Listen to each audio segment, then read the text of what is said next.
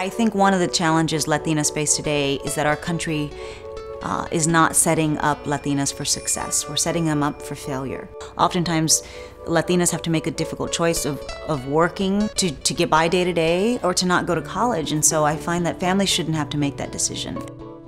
Being one of the fastest growing demographics in the United States, we're disproportionately affected by Latinas not going to college. 80% of Latinas want to attend college but don't know how. I was shocked to find out that 17% of Latinas drop out of high school. So there's a cycle of poverty that needs an intervention.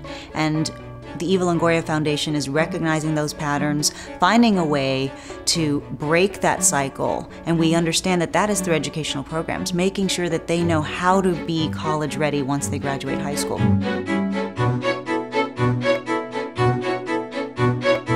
We're ambitious, we're driven, we're excited about the opportunities that are going to be presented to us, but they often lack the resources or the capital or the training or the education to start their own futures.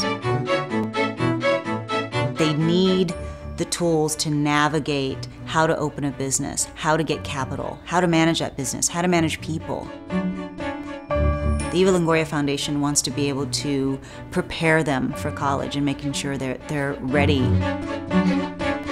And once they get out of college, helping them find that career, not a job, a career, making sure that they understand that every job in America today requires a college education. I want to give Latinas the tools to succeed.